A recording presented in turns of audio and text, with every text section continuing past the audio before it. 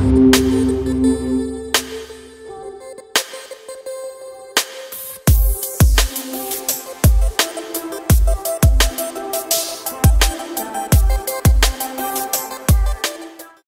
is coming from Philippine news agency.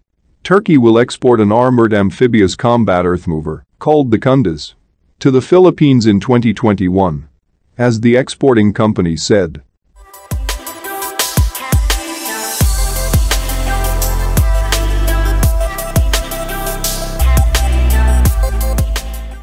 The deal was signed between Turkish defense firm, FNSS, and the Philippine military, as the company CEO Nail Kurt told Anadolu agency.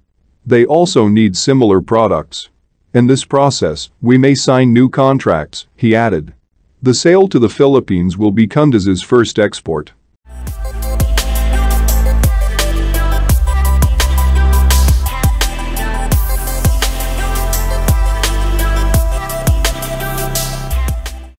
The Kunduz is an amphibious, armored, tracked, combat earthmover designed for the preparation of river banks during river crossing missions.